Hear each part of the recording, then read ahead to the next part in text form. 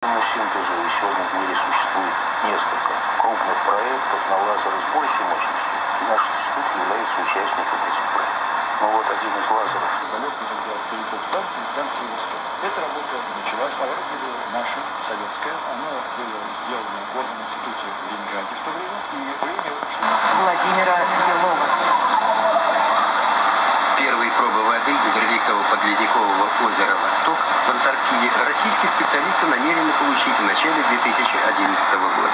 Об этом сообщил профессор Николай Васильев, завкафедры технологии бурения скважин Санкт-Петербургского горного института в рамках проходящего в северной столице научного семинара «Ледники и морские льды» в исследовании. My friend David. Well, our friend David. Because I was smart enough not to bring my cell phone into the studio. Well, that's a good point. Okay, I'm not ignoring. IOC yourself at one point.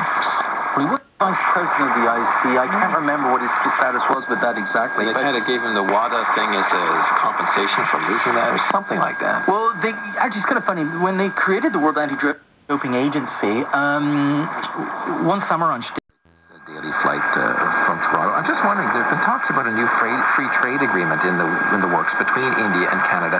Any idea whether this is going to affect the number of... It is time now for our regular feature, the Indo-Canadian Report, and joining me in studio is Rashi Kulnani. Hi.